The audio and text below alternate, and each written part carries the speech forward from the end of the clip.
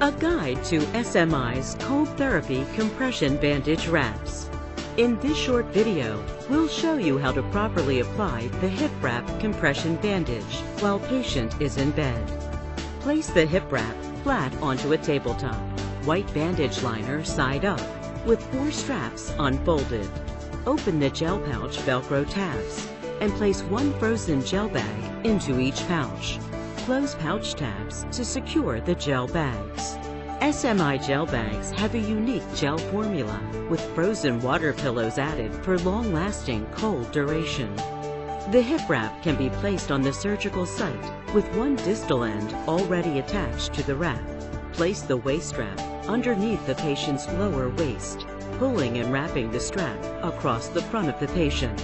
Attach the other distal end of the waist strap to the front of the gel pouch.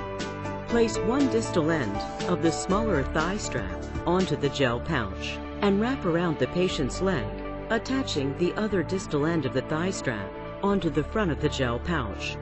Adjust both the waist and thigh straps for a comfortable but snug fit. A 12-inch extender strap can be added to both the waist and thigh strap for extra large patients. Send the instruction sheet home with the patient upon discharge.